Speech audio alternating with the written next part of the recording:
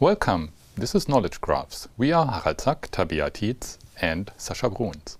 And this is lecture number 3, Querying Knowledge Graphs with SPARQL. Now we are giving you a quick tour through the lecture. Yes, and in this week we will start with how to query RDFS. And this, of course, we are doing with SPARQL. We will introduce to you SPARQL. We will show you how it works and how to do really your first queries on your own. And then, of course, we want to show you lots of exciting examples, and we want to use some of the largest knowledge graphs out there. And for this, we will also do an introduction to DBpedia and Wikidata. We will show you what they are, how to query them, and what exciting content they contain.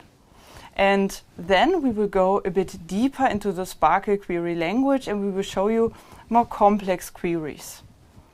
And this, of course, is not the end of the story, so we will show you then even more complex SPARQL queries, because SPARQL is a really powerful language.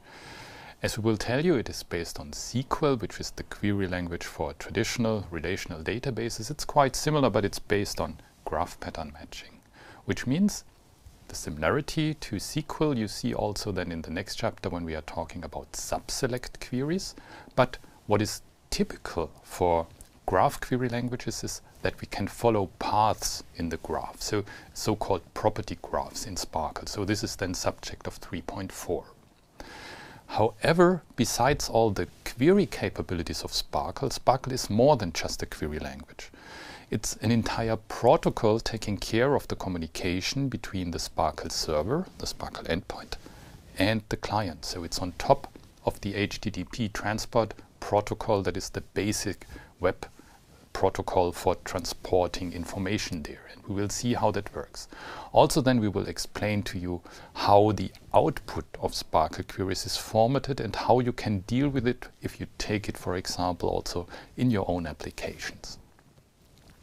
Okay, after that, what we are doing then is, of course, we have a last question. How can we, in the end, guarantee quality assurance in SPARQL? We will see, so we are dealing with the semantic web.